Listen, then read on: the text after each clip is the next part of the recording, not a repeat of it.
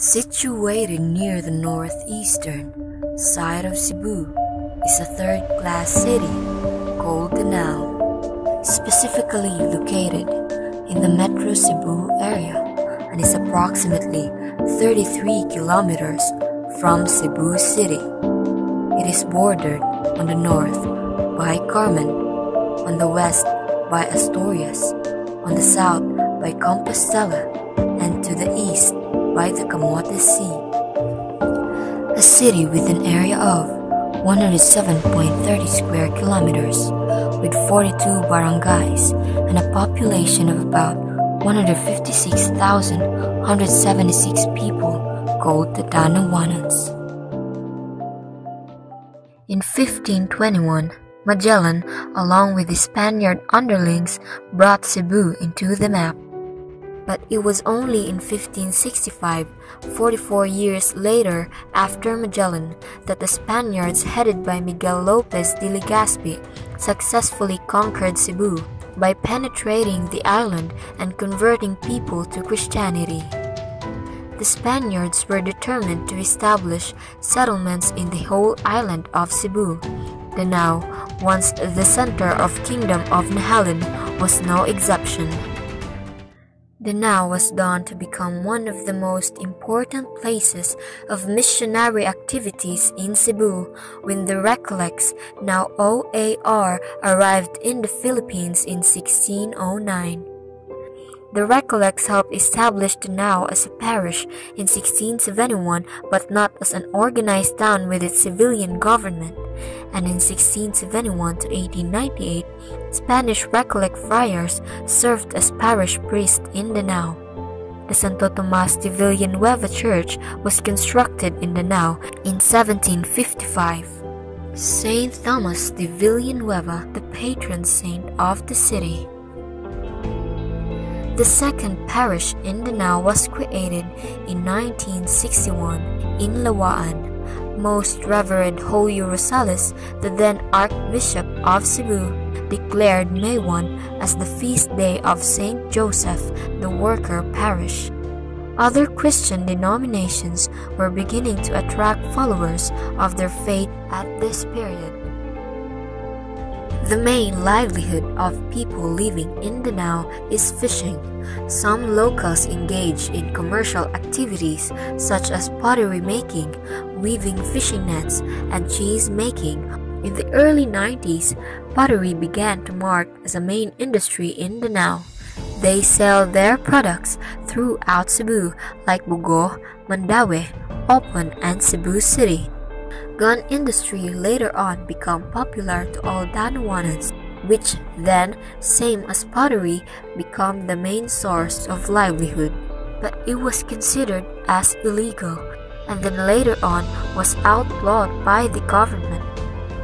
In the 1960s, tricycles and tricycles began filing up the streets when road infrastructure was completed in Danao. This kind of transportation still prevails in the city streets even until today.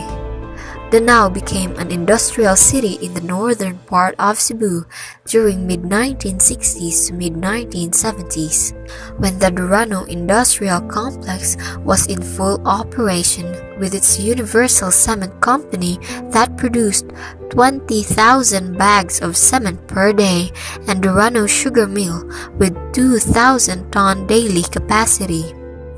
Sari-sari stores also became a common business for those who wanted to start from scratch.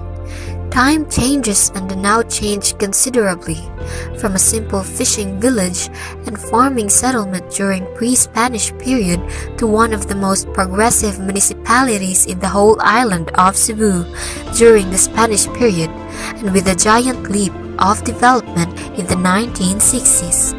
Danao then evolved as a premier city in the northern part of Cebu, with its people willing to evolve in modern society, hoping to uplift themselves socially, economically, morally, and spiritually.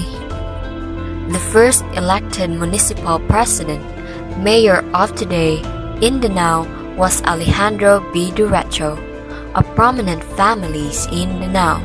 It was the American authorities in the Philippines in 1907 who announced that elections for provinces and municipalities will be held in 1908.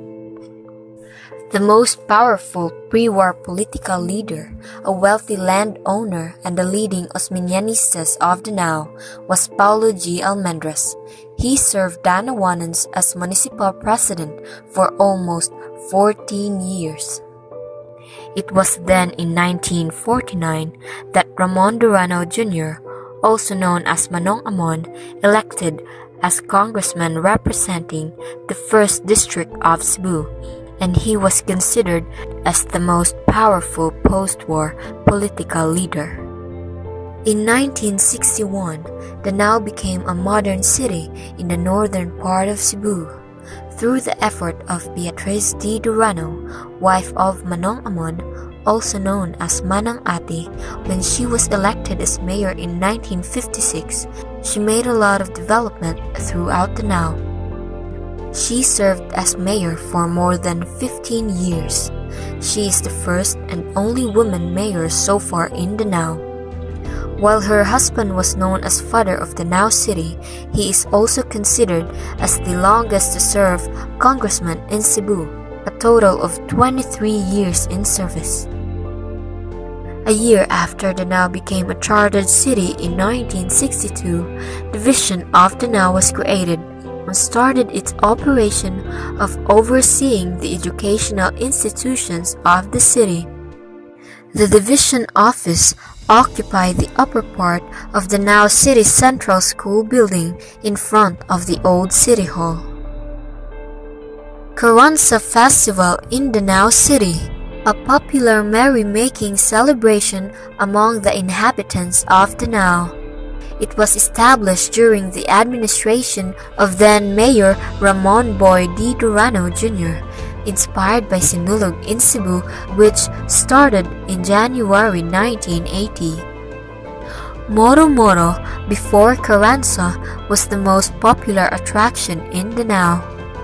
The festivity includes various dancing performances, eating and drinking in celebration to the area's pottery-making livelihood. It is celebrated annually on the 3rd Sunday of September and in honor to Saint Thomas de Villanueva, the city's patron saint. Karansa is an original word from Danao which means expressing joy and happiness among potters who have completed their day's work. The pot makers usually dance, sing, eat, and drink coconut wine after a day's pottery making work. They use 4 basic dance steps: swaying, kiay, shaking, karag and kurog, and juddering, karahay, which nowadays are being performed by well-choreographed teams from elementary and high schools in the area during the day of the fiesta.